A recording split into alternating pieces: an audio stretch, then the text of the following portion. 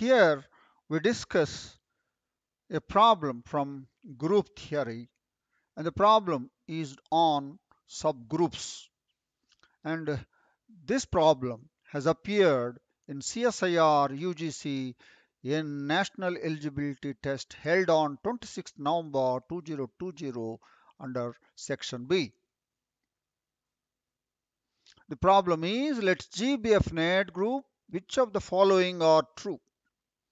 The first option is, if G belongs to G has order M, and if n greater than or equal to 1 divides M, then G has a subgroup of order n. Second option, if for any two subgroups A and B of G, either A is contained in B or B is contained in A, then G is cyclic. Option 3. If G is cyclic, then for any two subgroups A and B of G, either A is contained in B or B is contained in A. Option 4. If for every positive integer M dividing order of G and G has a subgroup of order M, then G is abelian. We take the first statement. If G belongs to G has order M, and if n greater than or equal to 1 divides M, then G has a subgroup of order n. We have the given group G, which is a finite group. We have G, an element of G, and its order is M. Let H be the cyclic subgroup generated by G, and its elements are G, G square, etc. G power M minus 1. G power M is identity. It is the cyclic subgroup generated by G. We are given n greater than or equal to 1 and n divides M. Therefore, there exists a positive integer k such that M is equal to nk. Now, consider the element G power k. G power k generates a cyclic subgroup of order n. Thus, G has a subgroup capital K, that is this subgroup generated by G power k of order n. So hence the statement what is given in option 1 is true. So this is the second statement. If for any two subgroups A and B of G, either A is contained in B or B is contained in A, then G is cyclic. We have G a finite group, and you list the elements of G and their orders. So the orders of the elements are positive integers. Then, because G is finite, choose a maximum order among the orders of the elements of G. Let X be the element of G whose order is maximum. Let Y be an arbitrarily chosen element of G. Then we have two subgroups. One is cyclic subgroup generated by Y, call it bracket Y, and the cyclic subgroup generated by X, that is bracket X. By hypothesis, if you have two subgroups, either A is contained in B or B is contained in A. So therefore, either bracket Y is contained in bracket X or bracket X is contained in bracket Y. Since the order of X is maximum and Y is any element of it, therefore order of Y is less than or equal to order of X. Therefore, the order of the bracket Y is less than or equal to the order of bracket X.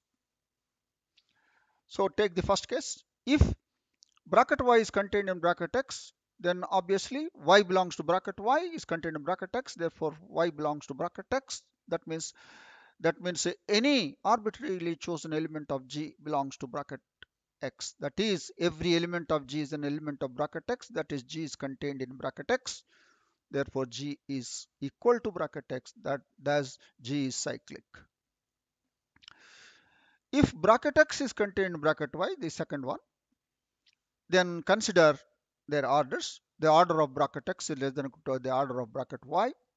We also have bracket Y, the order of bracket Y less than or equal to order of bracket X. Combining them, we will get equal.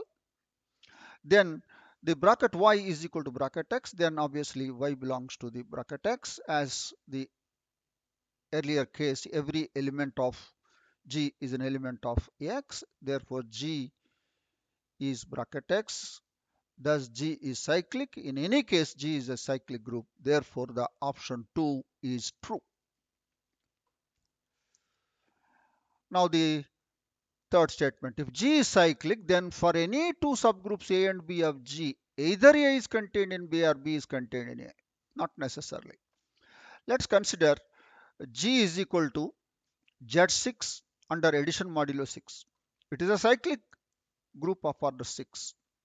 We have two subgroups.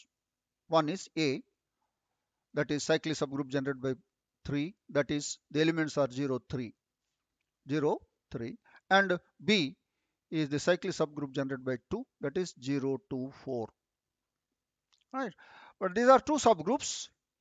We find neither A is contained in B or nor B is contained in A. Therefore, the option 3 is not true. We have the statement 4.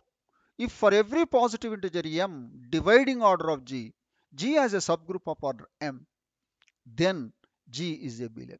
Not necessarily. Solution. We have a finite group G. Let us consider G to be S3, the symmetric group of degree 3 on 3 letters. Its order is 3 factorial, that is equal to 6. M divides 6. This implies m is equal to 1, 2, 3, 6. For m is equal to 1 and 6, we have trivial subgroups. Subgroup consisting of identity element alone, the whole group.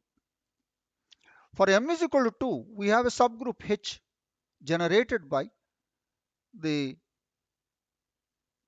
permutation 1, 2, 3 mapping to 1, 3, 2, fixing 1, flipping 2 and 3. So its order is 2. It has a subgroup. It is subgroup of order 2 of S3. For m is equal to 3, we have a subgroup K is equal to the permutation mapping 1, 2, 3, 2, 2, 3, 1, and it's of order 3, and we have the subgroup of order 3. Thus, G has a subgroup of order m for every positive integer m dividing order of G, but G is equal to S3 is non-abelian.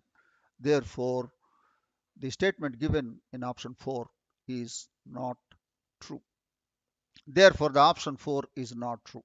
So our final answer is option 1 and 2 are true. So that is the discussion of the solution of a problem from group theory which is based on subgroups.